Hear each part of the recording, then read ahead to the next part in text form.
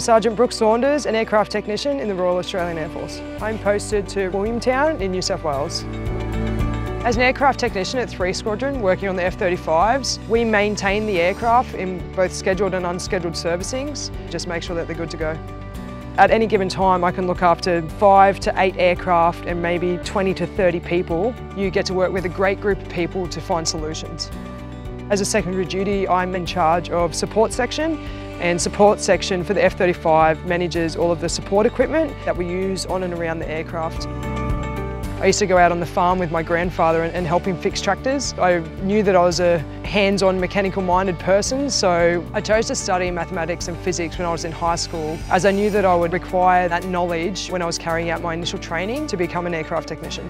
I love being in the Air Force for the opportunities that it gives. I've literally travelled the world. I've worked with a lot of incredible people. I've played a lot of sport. I've played ADF touch for many years, and I've also played ADF rugby. Over the 16 years working on the 5 different aircraft, I've had to do a systems course for each aircraft, learning everything there is to know to maintain that aircraft.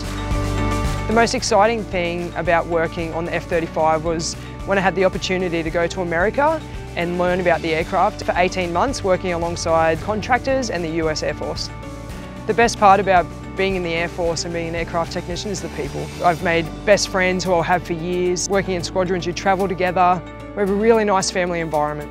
My advice to any young women out there who are wanting to pursue STEM careers is to go out there and do it.